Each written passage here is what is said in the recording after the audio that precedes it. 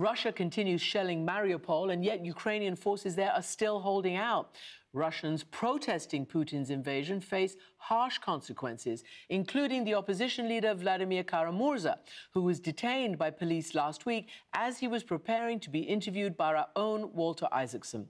Walter now speaks with his wife, Evgenia Kara-Murza, about her husband's continued struggle against Putin, even from behind bars. Thank you, Christiane and Evgenia Kara-Murza. Welcome to the show. Thank you very much for giving me this opportunity to speak out on behalf of my husband. And my husband has been speaking out on behalf of so many oppressed Russians for so many years. So it's very important for me to be here, to be able to speak out on his behalf now that he cannot do it on his own.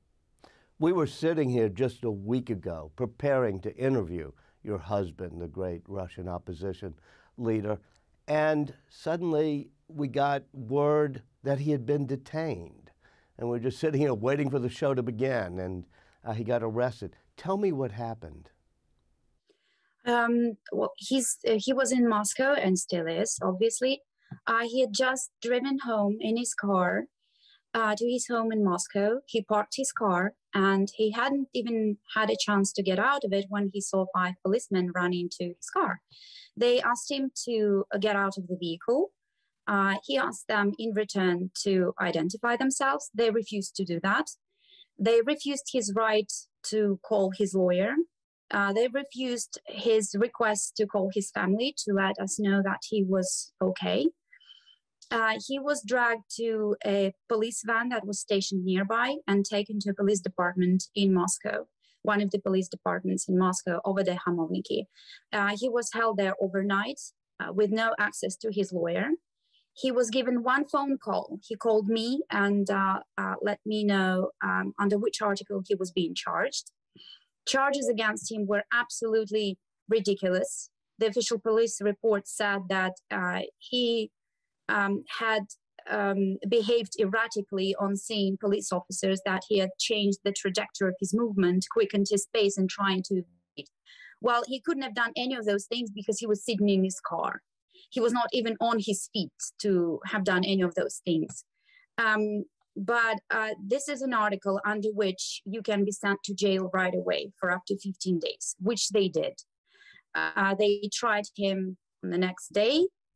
Thankfully, his lawyer was present, but still they tried him. That court session took only about half an hour to 45 minutes. Everything was sealed and done. And he was sent to jail for 15 days. On the morning he was arrested, or right before he was arrested, he was on CNN and he called Putin's government a regime of murderers. Do you think that's the real cause that he got arrested for? My husband has been very outspoken, fiercely outspoken against this regime's atrocities, against this regime's crimes for years and years and years. Because with the Russian society, Putin has been persecuting, killing, imprisoning his opponents for years. Even when we talk about Ukraine, this war didn't really start 2 months ago. It began in 2014 when Putin invaded Crimea. It just then he didn't receive any strong response from the West to his actions, and he felt emboldened, and he decided, well, I can go further. I can just invade the entire country. My husband has been very outspoken. He has been advocating for the introduction of targeted sanctions against murderers and thieves in the Putin regime since 2010. His close friend and colleague, Boris Nemtsov, paid the ultimate price for this advocacy. He was killed, he was shot on the Bolshoi-Moskvoretsky Bridge in Moscow in 2015. My husband was poisoned for the first time only 2 months after Boris Nemtsov's murder.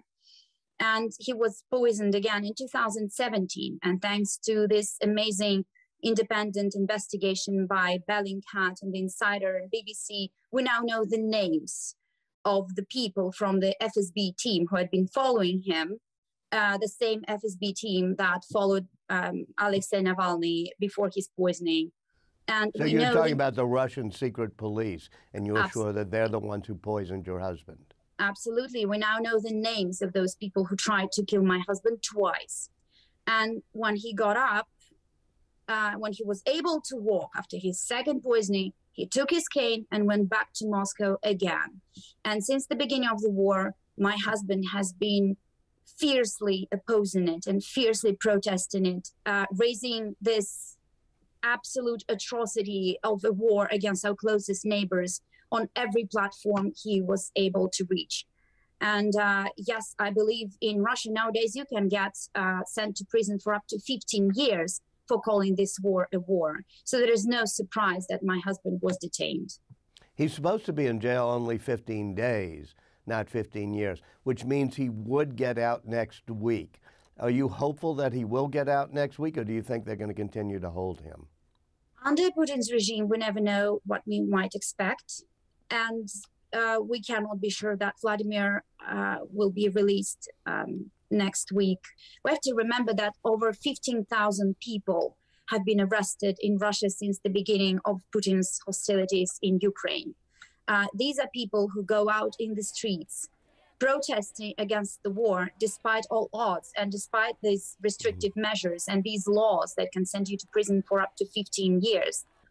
And the stories I'm getting from everywhere are amazing in their absurdity, they're just unimaginable. A young girl was arrested for holding a blank sheet of paper. Another, a young Russian artist from St. Petersburg was arrested for switching price tags at a local supermarket with the anti-war messages. Two people, one in Ufa and one in Moscow, were arrested for holding silent, peaceful actions with a copy of Leo Tolstoy's War and Peace in the streets. In Khabarovsk, a man was just arrested very recently. He came out with a slogan, "I'm not afraid." A few people who gathered around him started chanting, "We're not afraid, we're not afraid." They got all arrested and taken to police detention centers. Hundreds of people are now serving unlawful jail sentences all across Russia for their opposition to this war. Your husband is in jail in Moscow and is allowed one phone call every day. How are his conditions? What does he say when he calls?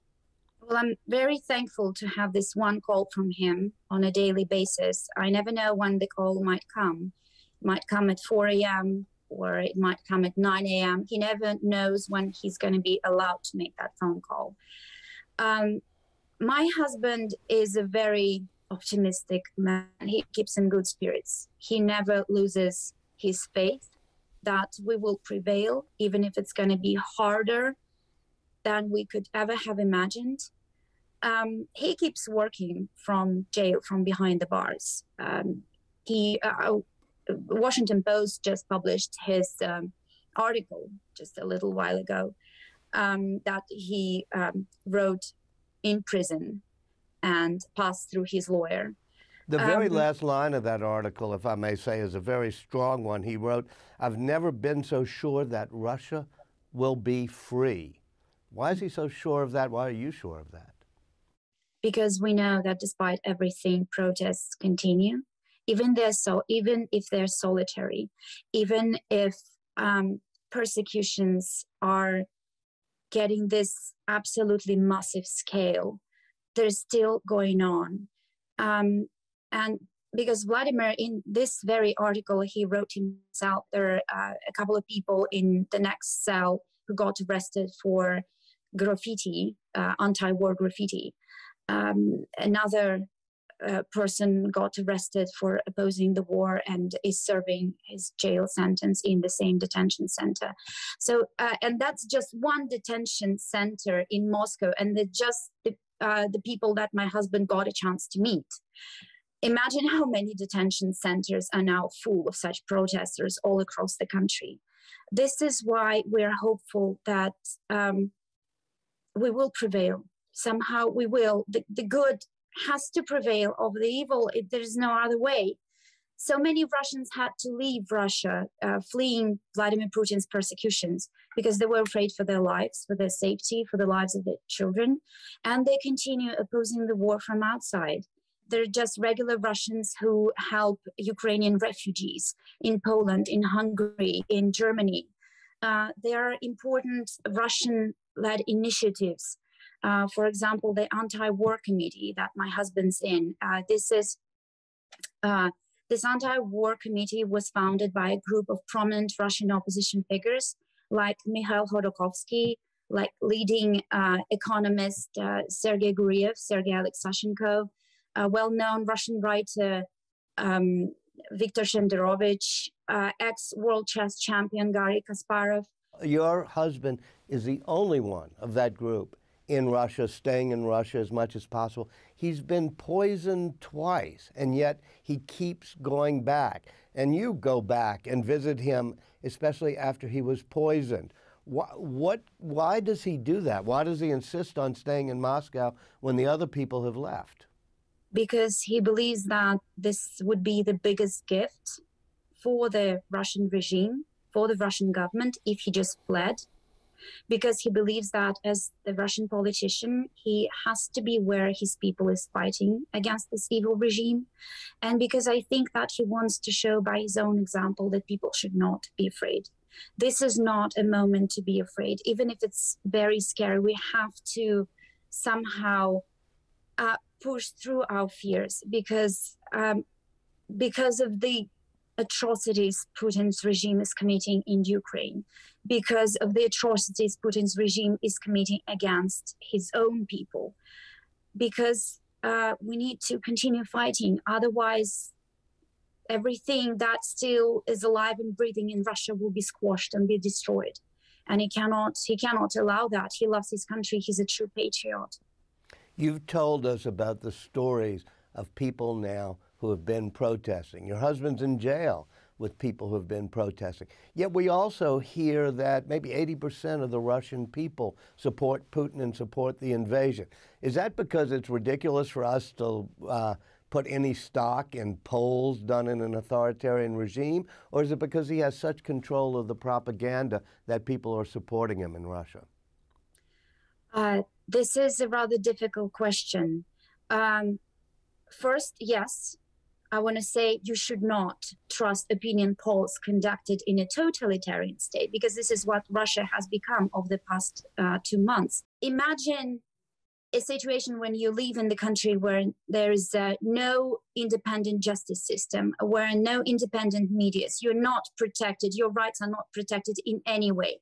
And you are approached by someone in the street, and this person asks you, do you support Putin's regime? Do you support President Putin's special operation in Ukraine? What are you going to say? You think that you have older parents that you need to take care of. You have young children that you need to raise and you need to feed. Yes, you might be afraid to speak out. Some people just walk by without answering the question. Others will just say, yeah, we do support it, and walk by again. And other people who say, yes, we do support the special operation in Ukraine. Well, many of those people do not really understand what's happening. Putin has started this propaganda war when he came to power, and it took him 22 years to win this war. Now we have nothing left in terms of opposition, independent, objective media outlets. Your husband and yourself have been very strongly in favor of sanctions. Now there have been pretty strict sanctions put in place. To what extent do you know if it's hurting the average Russian, and to what extent do you think it's hurting the Russian economy? My husband has been advocating for targeted sanctions against thieves and murderers in Putin's regime since 2010. The Magnitsky Law was adopted in 2012. Then came the Global Magnitsky Law. And this is really evolutionary. This is a major legislation. And the legislation puts sanctions on oligarchs because Absolutely. Bill Browder and your husband did it in honor of a lawyer who was killed, right? Absolutely. And after Boris Nemtsov's murder, my husband continued working closely with William Browder to push for more sanctions. Unfortunately, these targeted sanctions the majority of them, came only after the war broke out. And it is tragic that it has taken the rest of the world over 22 years and a bloody war in the middle of Europe to realize what this regime actually brings to the world, that they cannot treat Mr. Putin as a partner, that they cannot reset relations with him, that they have to actually push back and fight him. And well, had these targeted sanctions been introduced 5, 7, maybe 10 years ago, this war would never have happened. Of this, I'm convinced.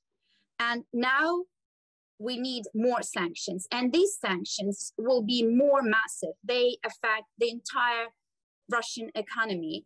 And yes, when Mr. Putin is finally in jail, when he finally stands trial for all the war crimes that he has already committed in Ukraine and that he's committing against his own population in Russia, when his clique is finally imprisoned for a very long time, I hope, Russia will be left in ruins. We cannot forget about that. Mr. Putin is not erasing Ukraine, not just Ukraine, from the face of the earth. He's also destroying Russia. The country will be in ruins and we will have to rebuild everything from scratch. And I know that my husband will be one of those people who will be very much involved in this work of rebuilding. We hear reports that people are taking pictures of the dead Russian soldiers, their faces, and sending them back to Russia. And they're getting back to the mothers of these soldiers. Tell us the power you think that the mothers in Russia might be having now. I cannot imagine the pain. I cannot imagine the misery.